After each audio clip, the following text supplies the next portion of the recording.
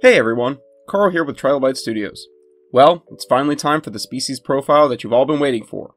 Today, we continue Carnotaurus month with one of my personal favorite dinosaurs, the real-world Carnotaurus. Before we jump in, let me again remind you that if you enjoy our content, then you should subscribe to the channel, and follow us on Twitter to see what goes on behind the scenes at TriloBITES Studios. Link is in the description. Alright, let's begin.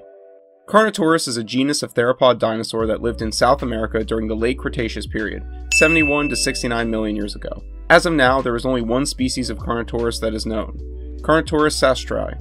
Known from a single well-preserved skeleton, it is one of the best understood theropods from the southern hemisphere. It was in 1984 when an Argentinian paleontologist, Jose Fernando Bonaparte, found a nearly complete adult specimen of Carnotaurus. The specimen was uncovered in the Chubut province of Argentina from rocks of the La Colonia Formation.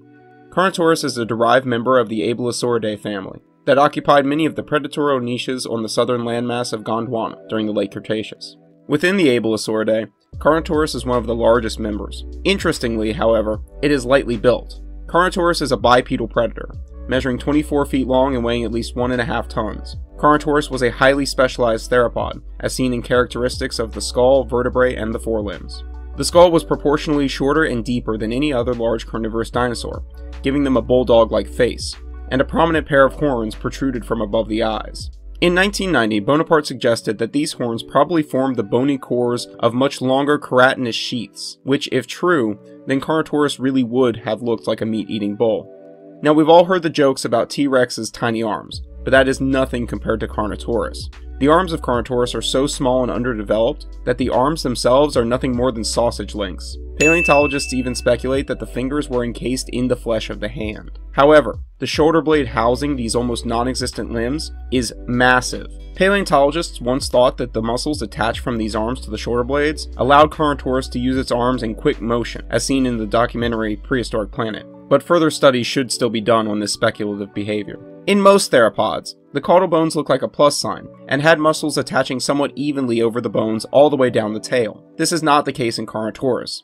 In Carnotaurus, the bones are a V shape. This, in turn, allows the bottom group of muscles to be much larger than the upper group. Since it is known that dinosaur tail muscles aided in locomotion, then it's safe to say Carnotaurus was very fast, and was probably the cheetah of the mid-sized carnivores. Scientists have calculated that Carnotaurus could have had a top speed of 30 to 35 miles per hour, making Carnotaurus a pursuit predator. Carnotaurus lived in an open floodplain environment, and would have needed that kind of speed to pursue smaller, faster prey. In an area devoid of cover, an ambush strategy would not have been viable, leaving Carnotaurus with the one option of speed.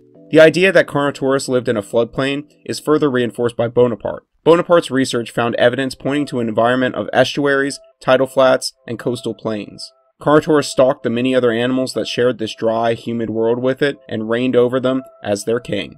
Undoubtedly, Carnotaurus was the apex predator in its environmental role, and only relinquished its crown when it, just like all non-avian dinosaurs, fell victim to the KT event and disappeared into the fossil record.